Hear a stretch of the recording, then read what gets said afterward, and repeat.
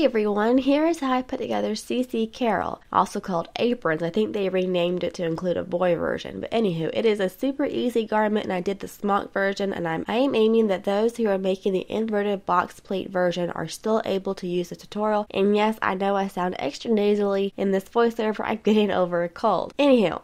Also, I changed how the back closes, and I did think quite long and hard on this, but instead of closing with overlapping buttons all the way down, I switched to a placket. Of course, it is sewing, so you do you, and I do have other tutorials such as CC Franny that goes over closing the back of the dress down with buttons.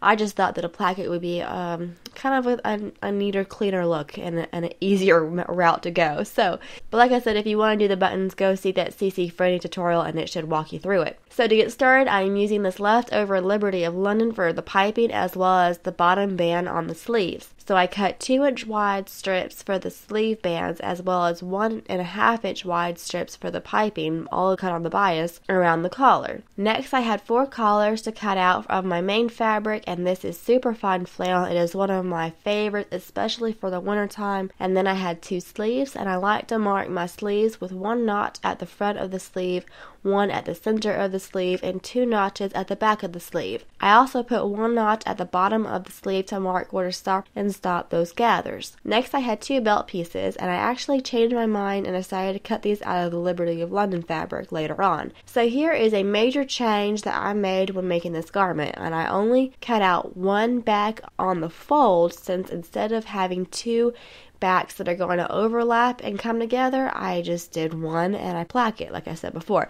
I just prefer this look for an A-line sort of dress, but it is sewing, so you do you. If you go my route, then place the fold along the mark edge for the selvage edge, and this will give you some seam allowance for the placket. If you go the way the pattern calls for, then you can cut down the selvage marking and then finish according to my tutorial on CC Franny. Now, when it comes to the front of CC Carol, you'll fold the peak if you're doing the inverted box pleat. Meanwhile, you're supposed to cut across the line for the smock version. So to make it easy and not destroy my pattern, I just folded the peak out of the way and then cut across the line, if that makes sense. So if you're doing the inverted box pleat route, then simply fold the pleating lines so they are on top of each other, as I'm demonstrating with the pattern, so you get the idea. Then skip onto the back of the dress. Timestamps, as always, are linked in the description box below. I wanted to smock mine instead, so I marked with a friction pen where the smocking should start and stop. I also marked where the top row should start so I can line up that with my pleater needles. So I set up my pleater to smock, and yes, I mistakenly read the direction as 7 half rows instead of 7 full rows, so I redid this later. And a side note, and to address some of the questions I had gotten, it really doesn't matter how many rows you pleat here. I mean, I would smock at least 4, but no more than 8 personally, but yes, there is a discrepancy in the directions. On the pattern piece, it says to pleat 7 and then smock 5, while the directions say to pleat 6 and smock 4. And I'm not trying to be a butt here. I'm just trying to clear up some of the questions that I've gotten about this pattern. Yes, the directions contradict themselves, but no, it really doesn't matter. Just smock however many rows you'd like. Personally, I recommend a number that's between 4 and 8. But like I say, it is sewing, so you do you. Alright, off that topic and on to pleating this dress. I use a wooden dowel. It's my preference to use a wooden dowel whenever possible.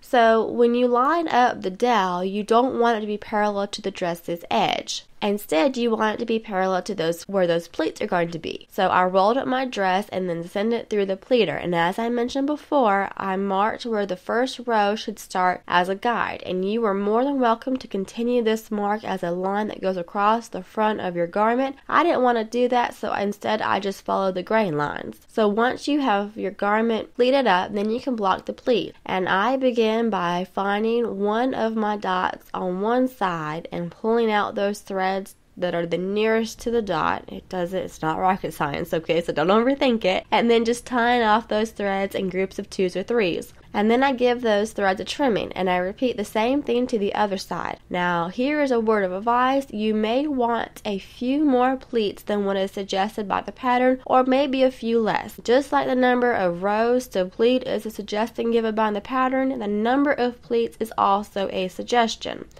It can change depending on personal preference and the weight of the fabric that you're using. So ideally you want to keep this section of pleats centered on your garment. So if you add 2 pleats to one side of your dart, then add 2 pleats to the other side. Does that make sense? Just try to keep things equal so your pleats stay in the center of your garment. You'll pull up your threads until the pleats measure the suggested length from the pattern, and then the blocking is complete. And don't worry if some of your pleats look a little wonky. As long as they straighten up when you kind of pull slightly on the bottom as I'm doing here, you'll be just fine. They will lay nicely after you smock them. Now if they are not laying nicely, if you pull slightly, then you will want to repleat. Sorry to be the bearer of bad news.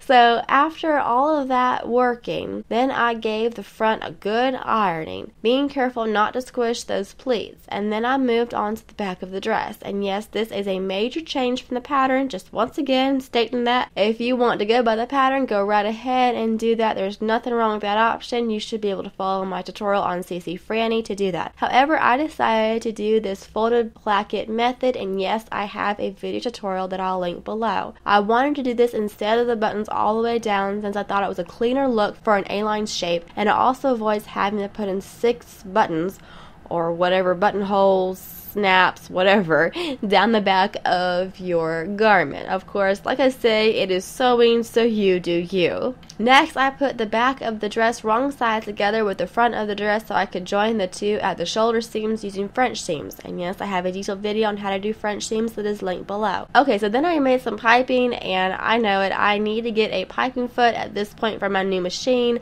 If you're new to my channel, this is a new machine for me, and since making this video, I have bought a piping foot. Anywho, I get my collars ready and trim up the piping about 1/4 of an inch so I can easily attach them around my collars. Instead of piping, you could do ribbon, trim, whatever floats your boat, or you could forgo any treatments. That's always an option too. And then I put the collar lining right sides together with the collar and sew with the previous stitches, attaching the piping facing up. And the goal here is to sew just inside those stitches so you have a really nice, neat, clean transition. Finally, I trimmed up that seam allowance and then turned the collar right sides out. I gave the collars an ironing, and just to make sure there's no gap in between the collars, I ran a wide basting zigzag between the collars, and I will take this zigzag out after I attach the collar to the dress. So if you did the smocking version, I would strongly advise to put some freezer paper at the top of the pleats before you attach your collar. I have an entire video explaining how to use this metrical stuff with smocking. It is lovely and I cannot recommend it enough. Anywho, then I lined up the center of the collar with the center of the front of the dress. I pinned around the collar and then stitched around the neckline to attach the collar to the dress. And for now, I'm going to move on to the sleeves and then come back to attaching that bias strip later on. So I get those sleeves, and after giving them an ironing, I put 2 rows of gather stitches onto both of the top of the sleeves as well as the bottom of the sleeve. And this is where those little notches come in handy. And having 2 rows of gather stitches really helps to keep your gathers straight, keeps them straight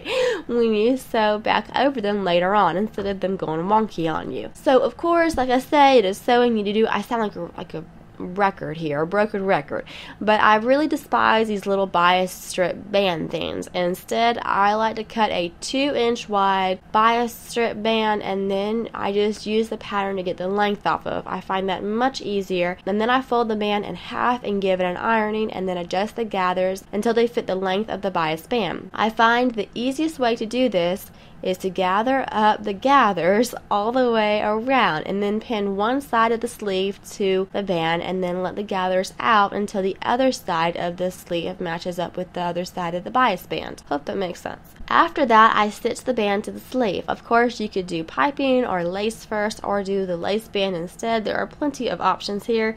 Anywho, the last thing I did with this band was to trim up the seam allowance so it's just big enough for the band to go around and reach those machine stitches. I'll sew this down by hand later on using those machine stitches, and I have a video that goes over that method that is linked down below. Okay, so now I can attach the sleeve to the dress. First, I gather up those gathering threads and then pin the middle of the sleeve found by that notch to the shoulder seam of the dress. Then I pin one side of the sleeve to one side of the dress, and then I pin the other side of the sleeve to the other side of the dress. And from there, I just adjust the gathers until everything fits nicely and is evenly distributed. Then I sew the two together. Finally, I trimmed up the seam and then ran a zigzag to enclose those raw edges. Then I can move on to those little back strips, and of course skip this step if you're not doing those. Timestamps again are linked below. So I folded them in half lengthwise so the right sides were touching. After giving them an ironing, I sewed starting at the end of the strip, putting my needle down and pivoting, and then continuing to sew the length of the strip. Then I trimmed up those edges and turned that strip right sides out. I used this little pointer tool to push the corners at the end of the strip, and I pinned the strips where I wanted them on the back of the dress and then basted them in place.